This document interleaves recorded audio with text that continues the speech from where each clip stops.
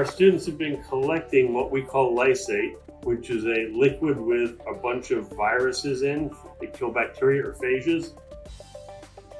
And they collect this lysate by growing plates of which have the most numbers of phages on them, and then they collect it by flooding it with a liquid and then sucking that liquid off and filtering it.